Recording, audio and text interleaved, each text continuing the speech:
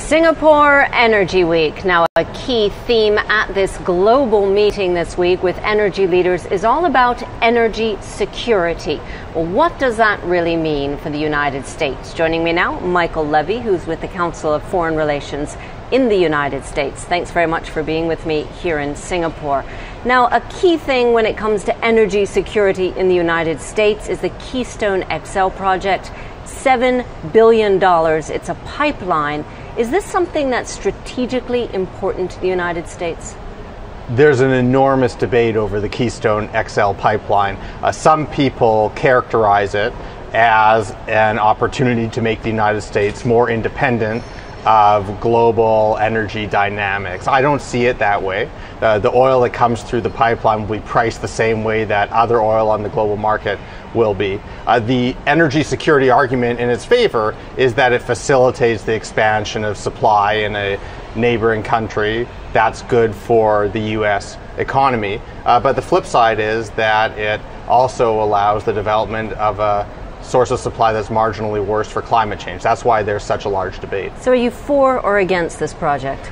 If I had to make a recommendation, I would say go ahead with it as long as the local impacts along the pipeline route are sorted out and the protections are in place, and I don't see any reason why those shouldn't be able to be put in place. Now, is this really a security question for the United States, trying to find other sources of oil away from the Middle East, which is obviously in turmoil at this time? Look, the United States imports very little oil from the Middle East, but that doesn't change the fact that it's exposed to the big price changes that happen whenever something goes wrong in the Middle East, and importing more oil from Canada won't change that equation. So it's easy to overstate the implications of importing more oil from Canada. What is true is that the more we can shift the global supply mix to countries that are stable, that don't have these kinds of shocks that we find in the Middle East, the more stable the overall global oil price will be. Now, the Canadian supply is relatively small in the grand scheme of things. It's not going to fundamentally change the situation, but on the margin it can help. What is fundamental then for the United States to have secure energy supply? Well, for the United States, energy security focuses primarily on oil, and the biggest lever that the United States has is on the demand side of the equation. The less oil the United States buys and the less oil the United States imports, the less vulnerable it is to the economic shocks that come when the price of oil suddenly goes up. There are other steps the United States can take to help deal with that, in particular to try and avoid some of those big jumps in price, working with producing countries to make sure there's sufficient spare capacity, making sure that the system develops in a direction where we use things like electric vehicles that aren't dependent on the price of oil. So there are a host of different tools. But fundamentally in the world, the United States is more a consumer than a producer, and its leverage lies on that consumption side.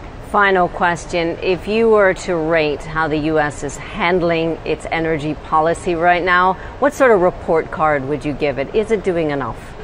The United States is not doing enough to deal with its energy situation, not just on energy security and energy economics, but on climate change as well. There have been valiant attempts by this administration to move things forward, and some successes, particularly on fuel economy standards. I think we're in a much more ambitious position than we were just a few years ago.